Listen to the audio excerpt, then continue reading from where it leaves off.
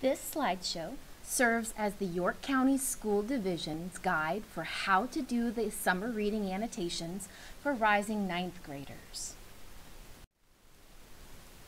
The first thing that students should be aware of is what they're looking for are quotes throughout the novel that help to demonstrate the author's theme. A theme is the author's message. So the message is the point that the authors are trying to communicate, and it should be expressed as a point. Evil, or good versus evil, is not a theme. However, good always triumphs over evil is a theme. So a theme is a message. As you read the assigned texts, you are looking for quotations that help to support the author's themes. Certainly, in some movies or books, there are more than one message that you might find. Generally, however, there is a central message, a main point that the author serves to emphasize. In a movie, for example, like Disney's The Lion King, there is one central theme, but there are many other small subsequent themes as well. So The Lion King emphasizes the importance of personal responsibility, and that is its main theme, but there are also important messages like the power of friendship, the danger of jealousy, and the value in self-discovery. Those are themes. What students are doing is reading through the book using a reading guide that's been provided by the teacher that has look for items. These look for items are things that students should be looking for in the text. The idea of the sticky notes is to show that you're not just reading the words of the book, but thinking about the author's point and how he or she makes this point clear to the reader. Can you point to specific examples that show that you understand the theme, that show that you can identify where particular symbols occur? Can you show that you can make connections to other texts and identify particular points that the author might make within the text? So what you are doing is looking for quotations in the book, and then you're going to mark the passage that corresponds to those particular passages in the teacher's look for items. You'll use a sticky note and you will label it. And you'll use these pieces to write 4 short paragraph annotations. So essentially, using the look for guide, students are going to mark their books with sticky notes. The sticky note should have a label on them denoting what it is that this look for item corresponds to. So for example, if you are asked to look for the symbol of stars, then anytime you see a quotation that makes a reference to stars, you'll sticky note that particular quotation in the book, and again on that sticky note you would write the word symbol of stars. Ninth graders will be reading 2 texts. Those 2 texts will both be marked with sticky notes, approximately 20 sticky notes per book. The ninth graders will then be using the quotations and the informations that they have marked in order to answer 4 questions in paragraph form. Here is a sample teacher-provided reading guide. The student reading guide gives you the title of the book and says during your reading you will be expected to find evidence of several items and to place sticky notes that indicate your discovery of them. So we're looking for the theme, which will be provided by the teacher, certain symbols, which will also be provided by the teacher, and certain places where there can be connections made to other texts. And then you're also looking for quotations that would help you to answer a question that has been posed by a teacher. So these sticky notes, which there should be approximately 20, should have a word or a phrase on them to indicate what it is that students are denoting. So here is a sample reading guide for a novel called Lord of the Flies. So during a student's reading of Lord of the Flies, what I would expect as a teacher is for students to go through the text and to sticky note and label those sticky notes quotations that they find that are in some way helping to argue or to prove the point. So for example, the theme is the author's message, or the overall point that the author communicates. With your theme sticky notes, this is the place where you are pointing to a quotation that helps to show the theme. So in The Lord of the Flies, the theme is the innate evil of humanity. So I want 4 to 5 sticky notes with quotations that point to the evil of humanity. So for example, in the novel, they accidentally kill another little boy on the island, and they say, "We didn't do it, it wasn't our fault." I could point to that and their denial of responsibility and say, yes, that shows the innate evil of humanity. So underneath the quotation that I think shows that, I'm going to place a sticky note, and on it I'm going to write theme, evil of humanity. I should find at least 4 to 5 quotes that pertain to that particular theme. For number 2, it says symbols communicate meaning. So a symbol is an object that represents something else, like white meaning purity or the apple meaning wisdom. So in this text, you're going to look for these symbols: Piggy's glasses, the conch shell, and the beast or the beastie. So anytime that you see quotes in which those particular symbols are mentioned, you are going to put a sticky note on those particular quotations and then label them. Symbol, Piggy's glasses. Symbol, conch shell. Symbol, beast. The next piece asks for you to be able to connect the text to other literary works. Note here that literary works are not necessarily just novels. They might be television shows, or movies, or poems, or short stories, or artwork. Sometimes there might even be connections to particular historical events as well. What you're trying to do is to connect this particular work of literature to another work of literature that you've read in a meaningful way. So for example, if I see the boys are becoming increasingly savage during their time on the island, maybe I could relate this to a movie like The Purge, in which people are savage and demented. Or maybe I could look at an opposite of that. So another text where people are kind to one another. So you're trying to, again, make connections with other literary works, showing how what this author does with the theme and what this author does with the theme. The final thing for which students are looking are teacher-generated questions. The teacher is going to ask a question, and you are looking for quotations in the novel that would help you to answer that question. So the teacher-generated question here is, what does Golding suggest will happen when people are free from society's rules, restrictions, or laws? So any place that you see an answer to that question. So if a character says rules, we don't need rules or order, that would be an example of where the characters show that the only thing that will happen without rules is the development of savagery. So you're looking for quotations. You're going to take your sticky note and put them under that quotation, and then you're going to label the sticky note, right, with, again, teacher-generated question. And that will let us know that that particular quotation would help you to answer that teacher-generated question. Here's an example of what your sticky notes might look like.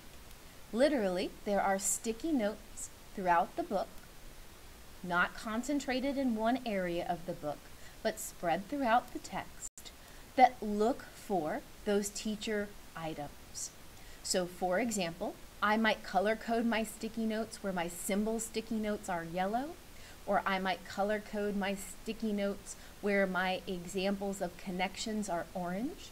And on the orange sticky notes, I'm going to write making connections. On the yellow sticky notes, I'll write symbol of, and whatever symbol I'm asked to look for. So here's an example. The quotation above refers to Piggy's glasses, and it talks about his specs. So again, I have a sticky note here in the book that says symbols, Piggy's glasses. And this helps to show the teacher that I did in fact read the book go through and look for quotes that would help me understand those items in the teacher's Look For guide. This is the piece that will be completed after the book is read. So, the first thing that they're asking students to do is to think about the theme. And it says in the space below, explain the theme of the text and provide examples to justify your claim. Respond in paragraph form. Later in the presentation, I'll talk about exactly how to put the paragraph together. But since the theme has already been given, you're going to be using examples from the text that back up how that is the theme. For symbols, it says explain one of the symbols and justify your answer with specific examples from the text and respond in paragraph form. So after highlighting or again sticky noting those various symbols in the text, now this is asking you to think about what those symbols actually mean.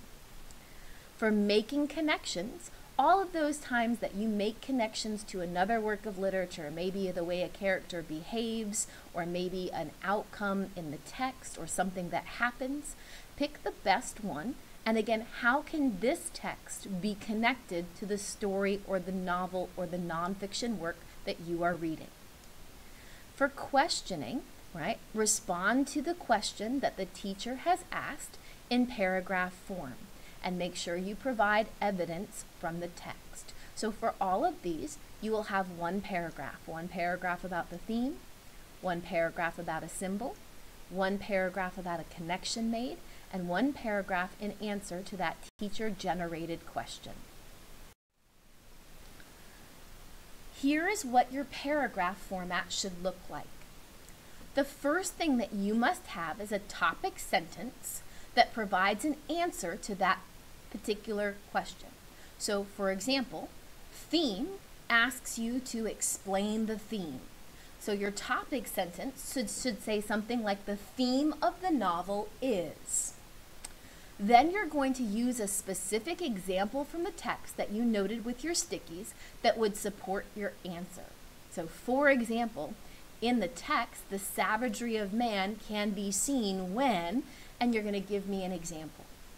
Then you're going to explain that example. How does that moment in the text support the theme of the novel, whatever it is? Then you're going to provide a second example from the text that supports your claim. Where else do you see that happening? You must explain the second example and then link it right back to that topic sentence. Thus, the author shows, and then restate your theme. So this is the format that you're going to use to answer each one of those. So for the teacher-generated question, you'll have a topic sentence that answers the question, use an example from the text to explain it, explain that example, use one more example from the text to show that you know what you're talking about, explain it, and then link it back to the thesis. Here are some sample annotations. I've done the theme and the making connections, so you can see the kind of quality of analysis that teachers are looking for. Remember, it's only 4 paragraphs using those quotations and examples that you've pulled from the novel. So for the theme, if Golding's theme is, of course, the innate savagery of mankind, the topic sentence states that. In the novel, the author shows the theme that the nature of mankind is evil. Then, give an example. First, the boys exclude the weaker members of the tribe, including Piggy and the little children. For example, the boys make fun of Piggy, calling names and laughing at him. Now I have to explain that. Their poor treatment of him shows that people can be cruel and mean. Now I need another example. Also, by the end of the novel, the boys have become savage and cruel. In one scene, they kill a pig and chant about its murder. Now, how does that show that they're evil? The boys have painted their faces and act like savages, showing that without rules, people will behave poorly and act with malice or evil intent. Now, I'm going to link that back to my thesis. Thus, throughout the book, the author shows how people are innately bad. So we're asking you to kind of follow that paragraph format. Topic sentence, Give an example from the text, explain that example, give another example from the text, explain that example, link it right back to that topic sentence. Here's an example of a making connections. The Lord of the Flies is similar to the television show Lost. In Lord of the Flies, the boys become increasingly wild and uncivil. For example, they do not wear clothing and have not cut their hair. They are dirty and do not care about their appearance. Now I'm going to connect that piece to Lord of the Flies. Similarly, in Lost, the characters who crash land on a deserted island also become wild. Their appearance, like their morals, decline as they begin to fight amongst each other. Also, here's my second example, the boys are afraid of a beast in Lord of the Flies, and in Lost, they are afraid of the smoke monster. Now I'm going to use this to go back to that theme. Both of the stories show that without law or order, people act cruelly based on their fears. So again, it's an example of a connection between the two. You make sure that you explain what you are connecting and how does it help to show the theme. So we're following the same format. Please refer back to that paragraph format if you struggle at all with the composition of these 4 paragraphs. The purpose of doing the sticky notes, which we are calling pre-annotations, is to prepare students for the different strategies that they will be using in the 10th and 11th grade. Next summer, students will be asked to find quotations and to apply various reading strategies, including questioning, where a student has to ask or pose a thoughtful question and then answer it. Again, looking towards the theme. Determining importance is looking for those moments that we call t-shirt quotes, the ones that really define the work of literature as a whole. Those quotation marks that stand out to you and make you say, aha, I see exactly what the theme of this novel is. Those are the determining importance. Students will also have to make connections. They'll have to talk about the themes in different literary works. And students will also have to engage in interpreting language. Interpreting language means analyzing the language, looking for things like symbols and metaphors and literary devices that are being used, and to think about what the author is doing using those particular literary devices. So the pre-annotations that students are doing in 9th grade are learning strategies. They are teaching them how to do the annotations that will be expected in the 10th and 11th grade. Some quick reminders on your language. You should be writing in your best formal language. Writing like this is formal, which means that you should avoid things like contractions. Write out your word like cannot or should not. Try to avoid personal pronouns like I or me or you or we or us, and avoid any kind of slang usage. Think about your words and whether or not they are the best words that you could use in that situation. You should also discuss literature in present tense, that the author shows this or one example is rather than one example was, or a character says this, or in the novel this happens. So again, present tense when you're talking about literature. Your annotation paragraphs that you are doing, those 4 paragraphs, should be about 5 to 7 sentences, but they might be a little bit more. Make sure you follow the steps. So again, topic sentence, provide an example, explain the example, provide another example, explain that, link that back to that topic sentence.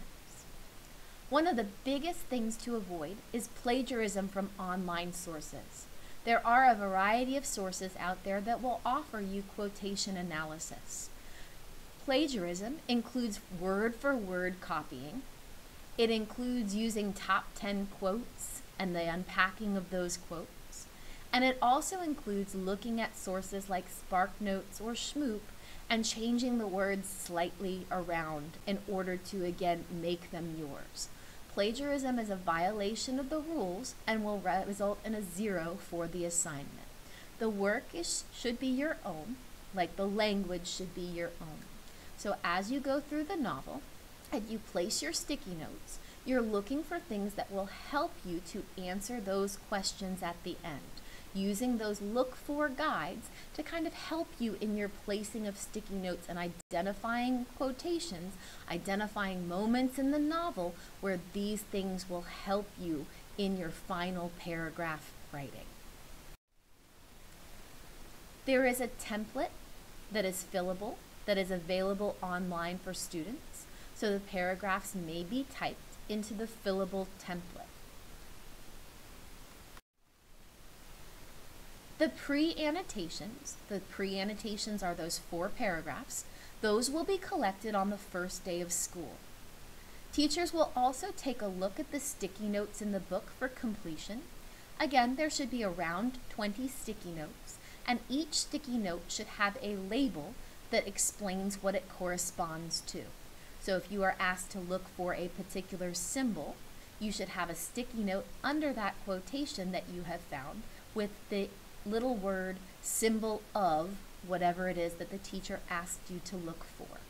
So sticky notes in the book are just simply something the teacher is going to glance at and look at to make sure that sticky notes are again placed throughout the book, and that they're not all in the last few pages or in the first few pages.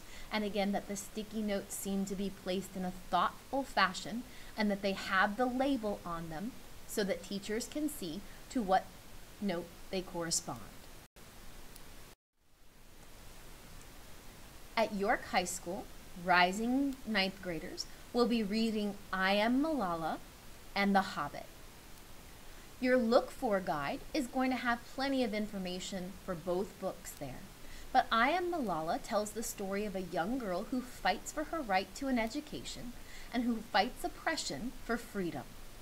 Part of the theme that you are looking for is how the author shows that with determination and will, obstacles and any kind of inequality can and should be overcome. So again, as you're doing your reading, you are going to use some of the sticky notes to mark various quotations that show a theme. So where do you see this theme and where do you see quotations? And again, quotations can be the narrator's description or it can be something said by someone. Where do you see those quotations that would help you to know that that is the theme? The Hobbit describes the journey of Bilbo Baggins, and the author has many different themes in the text, including the value of friendship, the importance of accepting adventure, the value of resisting greed and temptation, and how power and the desire for power can corrupt absolutely. So as students read through the text, they're being asked to place sticky notes that correspond to the teacher-provided Look For guide. The Look For guide will have themes that students should find sticky notes that would correspond, quotations that would correspond to those various themes. Students are also going to be asked to look for various symbols and to mark passages that relate to those symbols or discuss those symbols within the text. Students will also be asked to make connections. So again, how can a character be seen as similar to another character? How is a situation that a character is in very similar to another work of literature? So there will be passages that students have to mark for making connections. There's also a teacher-provided question that students must mark their answers or passages that would show the answer to that question within the book itself. So those are the requirements. Students will sticky note their book. The sticky notes should have a label on them that shows what those various quotations correspond to. So the quotation will be on the page, obviously, and students simply need to take their sticky note and put the sticky note under the quotation that refers to that particular thing, and then label the sticky note with what it is that they are marking. So symbol of, theme of, making connection. Those sticky notes will be looked at as students arrive in their English class on the first day. The annotations, the 4 paragraphs, are also going to be collected. So those are the requirements for rising 9th graders coming to York High School next year. So here are some recommendations on how to accomplish the summer reading. Read the book with the theme and the teacher-provided look for items in mind. What is the author communicating? Where do you see that theme being illustrated? Where is the evidence? So along the way, as you read, you're going to sticky note quotations that help you get to that theme or to answer the questions. Look for quotations that provide a moment of insight into the book's meanings. So you are going to sticky note approximately 20 passages or 20 quotations within a text, and all you have to do is to take the sticky note and write a little label on it that says to what that corresponds. So making connections, and then put that sticky note in the text underneath a quote that helps you to make a connection. If you're doing a theme and you find a quote that you think shows the theme, for example, how strong Malala is and her willingness to fight oppression, you'll put a quotation or a sticky note under that quotation, and you'll write on that theme. Right? That's all students are asked to do. Then, once they've sticky noted the book, you're going to use those moments to answer those 4 questions in paragraph form.